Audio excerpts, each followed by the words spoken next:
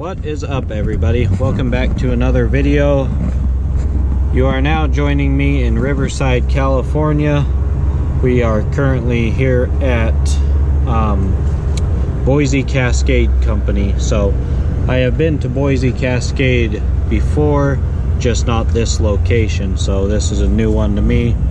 So this one is in Riverside off of Van Buren Boulevard, I think. But anyway, so yeah, this is where we're at.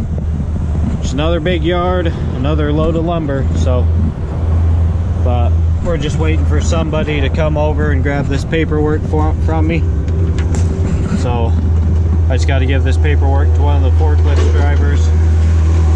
As you can see, we're going to go up to Las Vegas. It's going to some kind of an oil company, but anyways, I think he's coming right here, so I will give him the paperwork and let's get loaded.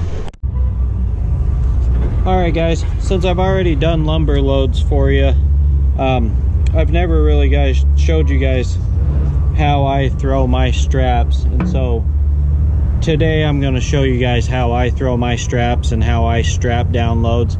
Now this isn't a very tall load. I mean, it's only, you know, 2.5 feet off the top of my deck, and at the highest point it's only, you know, 5 feet off the top of my deck. But I'm going to show you how I throw straps if you do have a tall load. That way you don't throw out your arm trying to baseball throw them, because I know a lot of people, you know, you'll grab them like this, right, and you'll unroll a lot and you'll huck them like that. Well, the problem is some people will throw out their shoulders, right? You know, or people will go like this and hurl them over their shoulder like that, right? Well, the problem is your rotator cuff and your shoulder, and it's taking all that punishment. Well, today I'm going to show you an easier way for us guys that are getting up there in age. So so let me set this camera on the ground and I'll give you a better angle. I got my little tripod out, so I'll see you here in a second.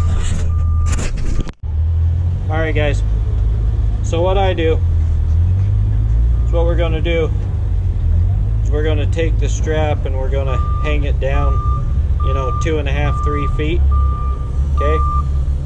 And then you're going to grab down here. Let's make it shorter so that it's easier to do. So you're going to hang it down a couple of feet. You're going to bring it up and you're going to hold the strap, the rest of the strap with your hand. You're going to bring this circle over. Then you're going to do that. So essentially you're making a loop. Okay? And then with that loop, like, watch, I don't know if you can see how easy, let me back up and throw it right here. I don't know if you can see how easy this is to throw. Watch this.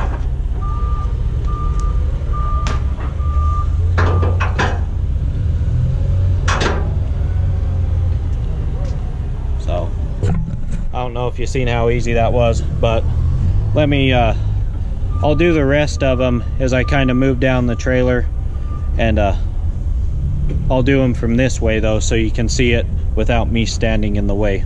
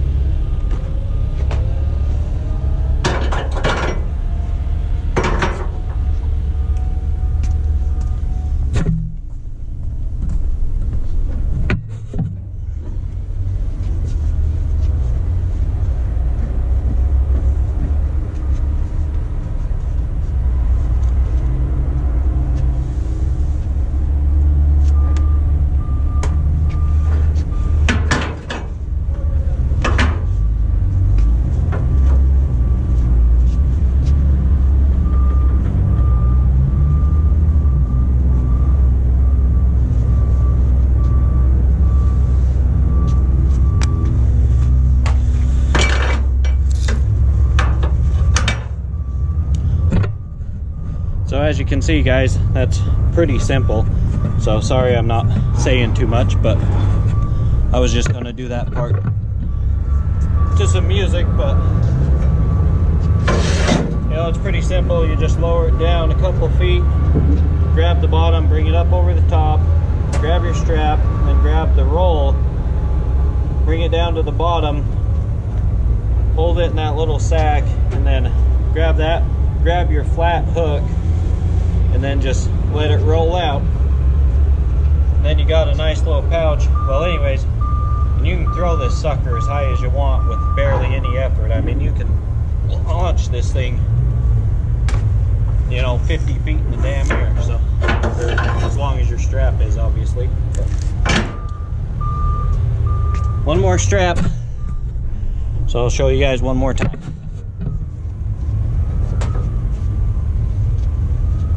So, and obviously I mean, I could just roll these across, but loop, swoop, whatever. However they teach you how to tie shoes, that's what I'm doing, but with strapping. So, just like that.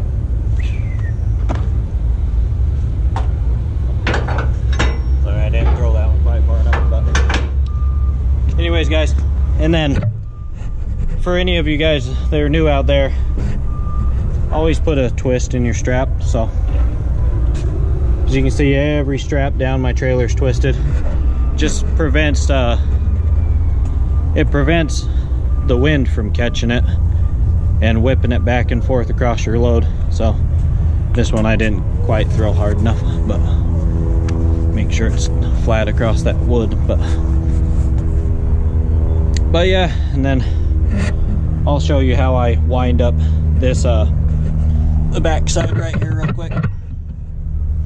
So this is how I do. Actually, let me show you one that's not going to take me so long to wind up. That way you guys aren't sitting there watching me wind up the damn strap for 3 minutes.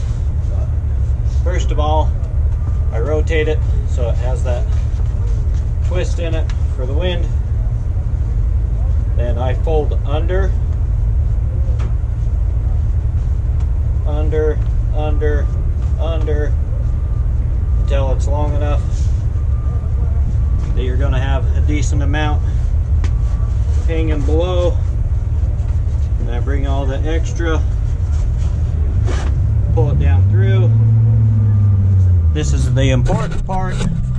All your extra, I push it down through the rail a little bit. That way, as you tighten it up, your strap's going to be pulled tight against it. That way, this doesn't end up, this chunk of strap doesn't end up coming out and start blowing as you go down the road. But so there's that.